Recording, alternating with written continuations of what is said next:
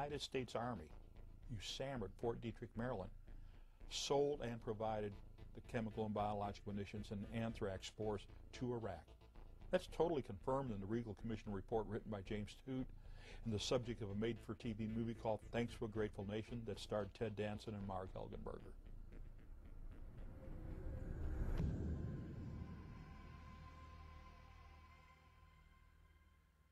The United States has a long-standing involvement in the sale of weapons to third world countries.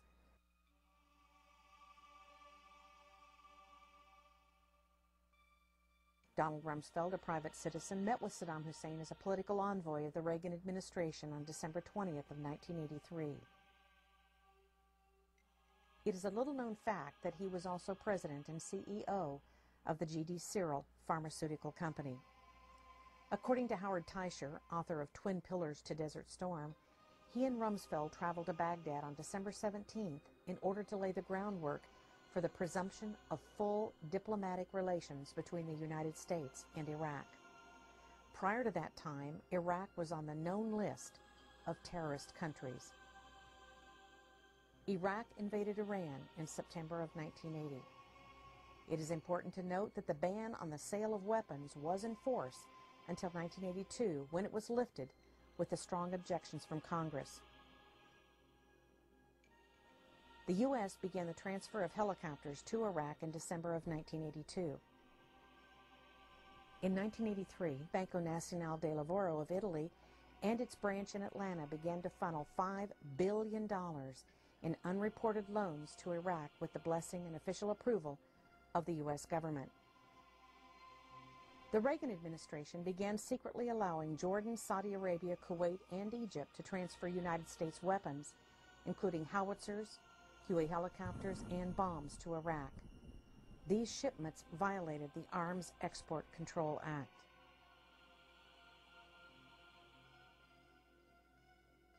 From 1985 through 1989, the Department of Commerce licensed 70 biological exports to Iraq, including approximately 21 batches of lethal strains of anthrax, shipments of weapons-grade Clostridium botulinum, and West Nile fever virus. In April of 1988, the Department of Commerce approved the shipment of chemicals used in the manufacture of mustard gas. The U.S., with the approval of the CDC and the Department of Commerce, armed Iraq illegally from 1985 through 1989.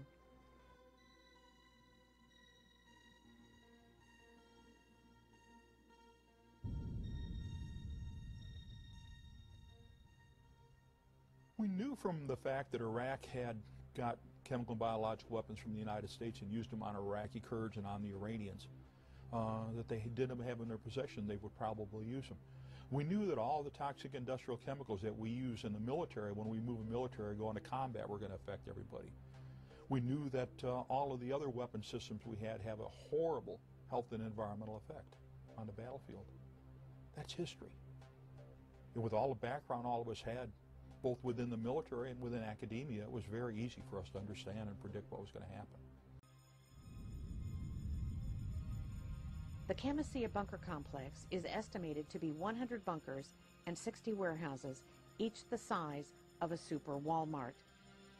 The destruction of Camisea was not even discussed until June of 1996, when it was addressed by Senator Specter at the Senate Armed Forces hearing.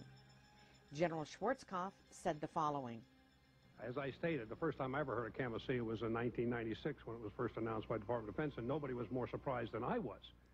A little later in his testimony, General Schwarzkopf apparently contradicted himself when he said the following. I remember General Franks came to me, and I assume it was Camisea he was talking about at the time, because it was about the same time frame, and talked about this huge ammunition dump that they had found with literally tons and tons and tons of ammunition in it, and there was no way they could possibly retrograde it, and I challenged him on that, and he convinced me that no, they couldn't retrograde it, and therefore they were going to destroy it in place. I said, fine. Now that's Camisea. From what I heard about the size of the bunker that Franks was talking about and the others that they blew up, these were huge bunkers with crates and crates and crates and crates of ammunition in them, and I can only assume that they either didn't recognize them or didn't see them at the time. We were under pressure to withdraw, and under the pressures of withdrawal, we did destroy everything we could so that the Iraqis couldn't fall back in on it and use it in some other war against us. General Schwarzkopf just stated that he was concerned about the Iraqis regaining control of the ammunition that was contained at the Camisea ammunition depot.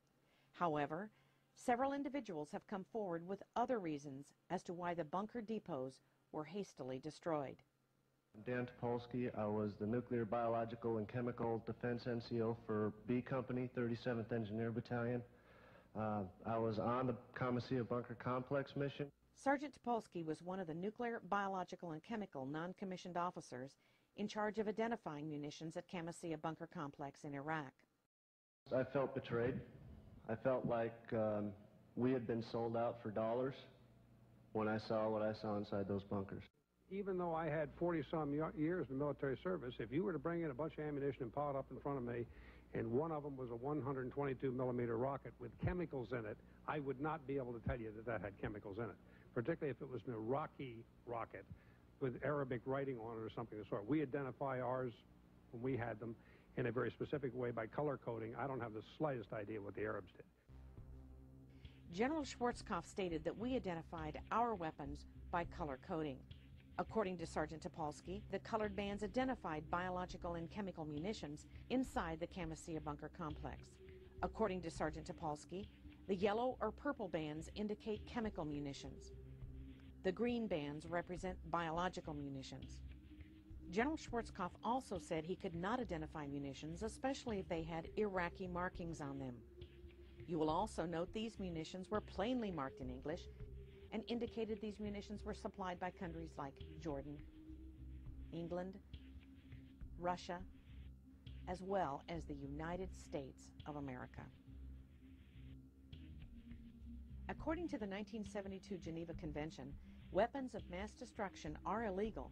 Therefore, according to Sergeant Dan Topolsky, it is very likely that these munitions were destroyed not so much to prevent Saddam Hussein from regaining control of them, but to destroy the evidence of these countries breaking international law. The 37th Engineer Battalion, way back in the air campaign, was ordered by our battalion commander not to wear our protective overgarments unless specifically told to do so. My company pretty much ignored that order because my company commander supported me when I said that that was dead wrong, and he's going to wind up with a dead company if he listens to it. Now, a lot of the other companies in the battalion didn't do that. On April 17, 1997, General Colin Powell testified before the same Senate panel, and as was the case of General Schwarzkopf, he was not required to take the oath to tell the truth. In regard to the chemical mop suit, General Powell said the following. We used protective overgarments, boots, masks. I don't think you have seen a single battle scene from the Desert Storm War where our troops were not in mop gear. Well, the Department of Defense officials continue to lie about what we know and what happened during Gulf War I. But it's real simple. The chemical agent alarms went off. There was no other reason for them to go off. The individuals got sick. There's no other reason for them to get sick. And medical tests, my own medical tests, confirm, absolutely confirm, the sarin and cyclosarin exposures, for which I had been notified directly by the Deputy Secretary of Defense by name in a personal letter that, hey, Doug, you got exposed to sarin and cyclosarin because you were downwind from Camisea. But Camisea was only one of over 100 sites that we deliberately blew up after the completion of the ground war from March through the fall of 1991.